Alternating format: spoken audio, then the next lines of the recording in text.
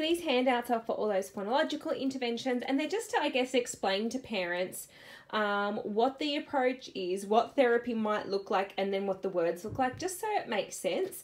I know sometimes you might not always have parents or carers or teachers in the room with you, and you really want to explain that. So it really just kind of goes through and it lists that process of therapy. So I've got them for minimal pairs, cycles, multiple oppositions, maximal oppositions, treatment of the empty set, complexity, stimulability, core vocabulary, and then just, I guess, going through that articulation approach and principles of modal learning, and then that difference between articulation and phonology.